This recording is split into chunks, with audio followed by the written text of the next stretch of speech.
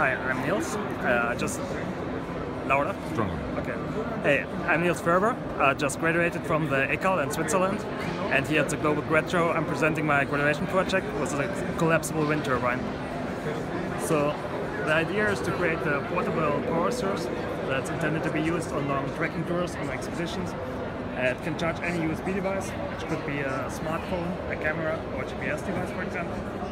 And the whole concept is really built for extreme environments. I mean, it's super light, it's really sturdy, it's extremely easy to assemble, and the prototype that you see here is already fully working. So the proof of concept has been done.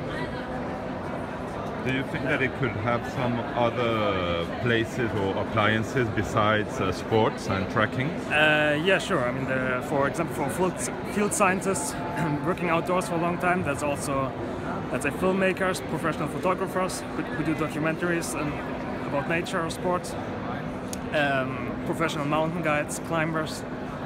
I mean, the field is quite broad, really. Remote locations? Yes. Basically everywhere where you cannot rely on power from the grid.